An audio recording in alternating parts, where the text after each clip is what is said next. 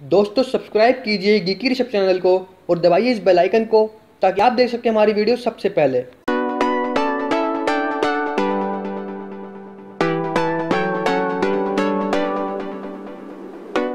दोस्तों आजकल आप देखते होंगे काफ़ी मोबाइल कंपनीज जैसे गूगल, शाओमी एटसेट्रा एटसेट्रा अपने मोबाइल के लॉन्च इवेंट पर DxoMark की रेटिंग जरूर बताती है। मतलब DxoMark ने उनके कैमरा को क्या स्कोर दिया अपने कस्टमर्स को बताती हैं। अपने मोबाइल को प्रमोट करने के लिए वो इसका एज ए टूल यूज़ करती हैं। बट ऐसे में क्वेश्चन ये उठता है, जो DxoMark कंपनी जो रेटिंग देती है मोबाइल के कैमरास को, DSLRs को या फिर लेंसेज को, वो किस बेस पर देती हैं और वो किस हद तक सही है। तो गाइज इस वीडियो में हम बात करेंगे DxoMark के बारे में। Welcome guys, this is Rishabh, let's start.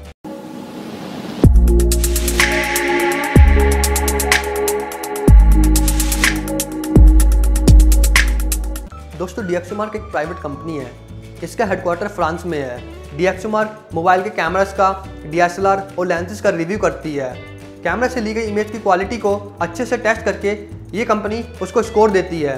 और साथ ही में दोस्तों DxoMark इमेज की क्वालिटी को टेस्ट करने के जितने भी हार्डवेयर और सॉफ्टवेयर होते हैं उनकी सप्लाई भी करती है और साथ में कंसल्टेंसी सर्विस भी प्रोवाइड करती है।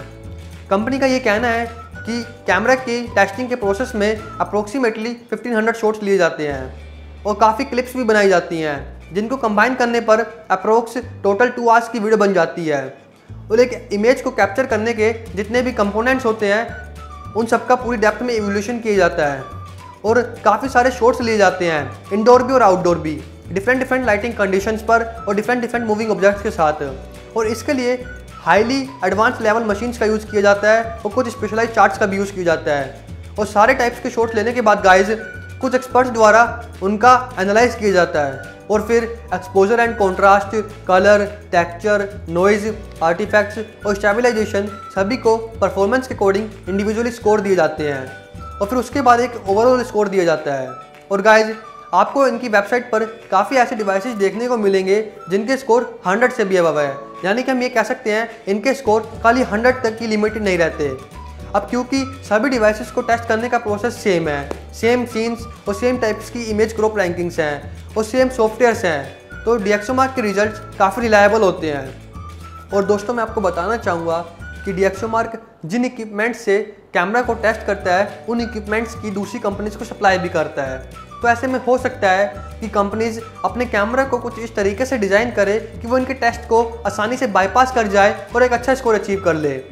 तो दोस्तों ये था सब कुछ DxoMark के बारे में। अगर आपको ये वीडियो हेल्पफुल लगी हो तो इसको लाइक और अपने दोस्तों के साथ शेयर जरूर करना। और अगर आपने अभी तक हमारे चैनल को सब्सक्राइब नहीं किया तो जल्दी से कर लीजिए, क्योंकि मैं आपके लिए ऐसी वीडियोस लाता रहता हूँ। जय हिंद।